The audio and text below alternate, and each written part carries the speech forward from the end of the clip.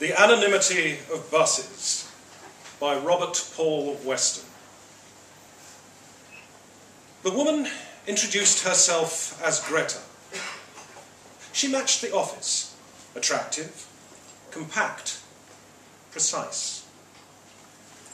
Good morning, Mr. Grantham.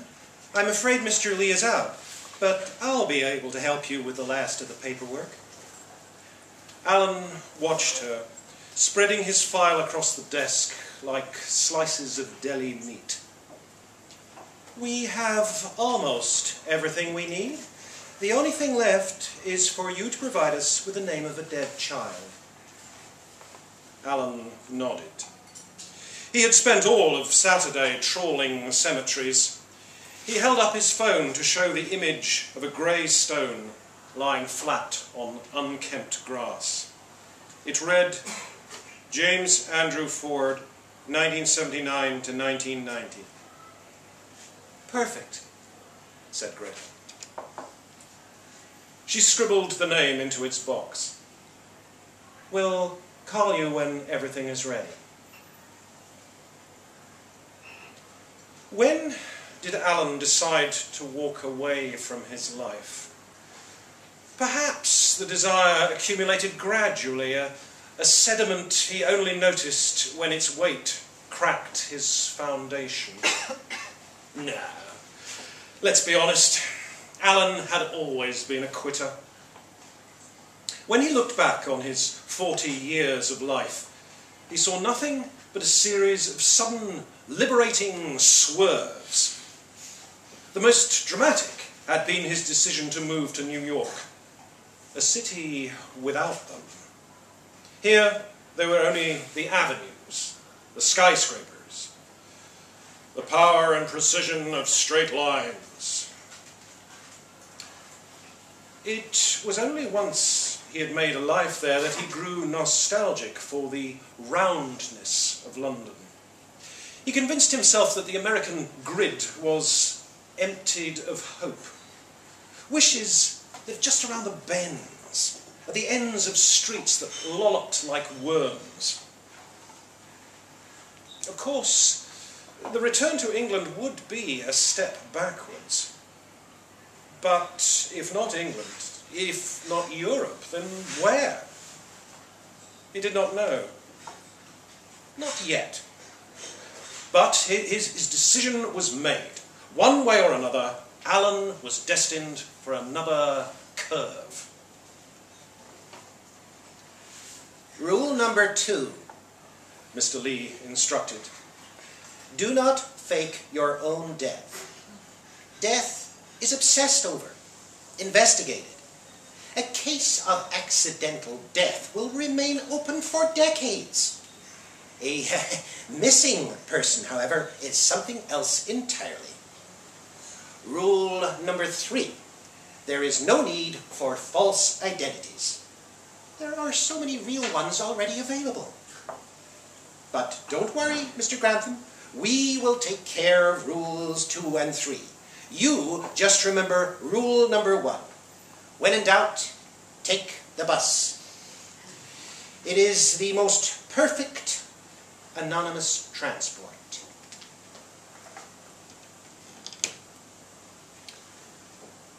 Alan had known about Bev's affair for some time. He had spotted his wife and her lover in a restaurant called Envelope. They were hidden behind the shelves near the exit, the ones that held pottery and cookbooks. The man was tall and incredibly blonde. Alan watched their fingers crawling over one another like newly hatched birds. It wasn't merely the affair. Alan himself had been unfaithful twice. The decision to leave was based on more than the casual infidelity of his marriage. It was also his job at Davis & Geller. Why hadn't he been made partner by now? He'd only gone into advertising to please his father and only moved to New York to escape him. In truth, Alan had always dreamed of becoming a chef. is not uncommon to experience doubts after the fact, Mr. Lee told him. The important thing is to believe in the life you create. He thumped his chest audibly. In here. Greta handed him a brown envelope containing a passport, and Alan felt compelled to say, "I adore the cuisine of South America." She smiled and turned to Mr. Lee. Have you given him a pebble? Mr. Lee produced a glass jar full of silver jelly beans. Put one in your shoe, he advised. Alan stared. You are most likely to be recognized at a distance, Mr. Lee explained. Not up close. Not by your hair, your face, your clothing, but by your gait. He tapped a bean into his fat palm. Left or right, it doesn't matter.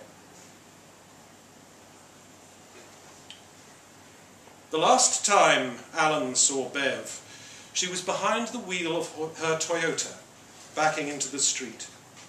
Her body was twisted away from him, so his final impression was of the muscles between her throat and shoulder rolling assiduously beneath her perfect skin.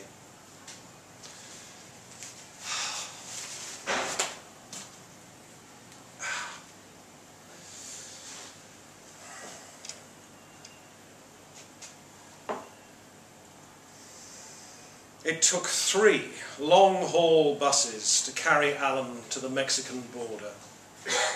Unlike planes and trains, buses had no exclusive route to call their own. They shared their way with traffic, towns, passers-by. This proximity of life was a catalyst for thought. Between Knoxville and Hattiesburg, the bus filled with travellers travelling alone. How many had been helped on their way by a consultancy firm like Lee and Associates? 1 or 2, at least. In Mexico City, he felt he had availed himself of the anonymity of buses for long enough. He used cash to buy a used motorcycle and careen through 7 countries until, on the Caribbean coast of Colombia, he met a woman called Freya. She possessed such wit and beauty, he was convinced she could be the one thing in his life he would never quit. Freya was an artist. Her medium was butterflies and insects. With the precision of a jeweller, she electrified their wings, made them sizzle a warm amber under the glass of old clock faces. In the galleries of New York, such on-the-nose ornamentation was ignored. But here, in the quiet Bogotá evening, it was a miracle. Alan contacted Lee and Associates using the special phone number they had provided. He told them he had found a place to settle. They wired him the savings they had held on his behalf in a Panamanian escrow account, less their not insignificant fees. Alan used a portion of the money to buy a derelict touring bus. With Freya's help, he began converting the vehicle into a South American greasy spoon. Alan could already smell the deep-fried fish, the empanadas, the sweet sangria. I think this is how I was meant to work, he told Freya. Not at a desk, but like you, with my hands. He held them up, calloused and spattered with paint. I would commit to everything if it felt like this. Never use a computer to search for your old life. This was more of Mr. Lee's advice. Oh, it was much easier in the old days, he explained. The internet has made our work very difficult. But Alan couldn't resist. On cooler nights, he dreamed of Bev. They never spoke, but his eyes would find her in some crowd. The prescience of dreams would tell him she was ill, stricken with some invisible disease. Near the apartment he shared with Freya, there was an internet cafe catering to backpackers and the homeless. Alan used it to search for news of New York. He rarely found anything of note, but one evening a photograph appeared. It was taken at the National Association of Advertising Awards. Bev stood beside a man Alan didn't recognise. This was not the blonde from Envelope. This man was dark-featured, with a robust and fashionable beard. The caption read, "Winner of this year's award for Best Print Campaign, Beverly Stowe, pictured with her husband, Alan Grantham, of Davis, Geller & Grantham Advertising." Alan read it again. There was no mistake. It was his name. But surely it was the result of a typo, a failure to fact-check. He visited his firm's old website, and there it was, his name. Davis, Geller, and Grantham. He did something then that Mr. Lee had expressly forbidden. He searched for himself. There were hundreds of images. In every one, he saw not his own face, but this stranger, this other Alan Grantham. Could Bev have remarried someone with the same name? Could she have induced her new husband to satisfy a perverse sense of continuity? No, impossible. He knew Bev too well. Something was very wrong. Freya noticed immediately. "What's the matter?" she asked. "It's like you're not here." Alan blamed the popularity of the restaurant. He said he was considering expansion. He would turn his successful one-off business into a personal brand. In truth, he was considering something much wilder. He was considering a return to New York. In the end, his wandering mind got the better of him. One afternoon, he reached for a pot and instead dipped his entire hand into the deep fat fryer. He had never felt a pain like this, so intense it blotted out his existence. At the hospital he no longer responded to his new name, only to simple commands. "Stand here." "Please wait." "Hold still." He could feel his skin sloughing off under the bandages like a soft layer of suet. When his hand had healed, Alan purchased an open return ticket to New York. At the airport he rented a car and made plans to haunt his old life. First, he went to Bev's work and waited under the public sculpture, where she ate lunch with her work friends. Several of them stared at him. He must look out of place with his long hair, his jet-lagged expression, his tropical tan. Suddenly, Bev's eyes met his own, the way they did in his dreams. She pretended she didn't recognise him.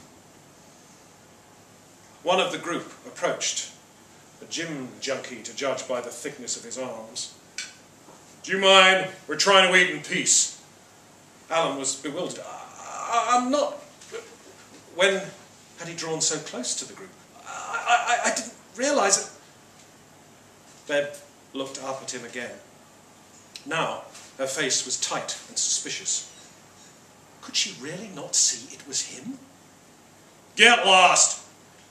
The gym junkie shooed him away. Now Alan panicked. His hand Its skin, now marbled like posh Japanese beef, throbbed with menace. He had revealed himself. He had come across a continent only to ruin everything. But he knew how to fix things. He would visit Lee and Associates. They would have a system to deal with fuck-ups such as this. There would be rules to follow. Their office, however, was now a 3D print shop. Architectural models and garish figurines crowded the shelves beyond the window. He called the firm's special phone number, but there was no answer. At last, he returned to his former home.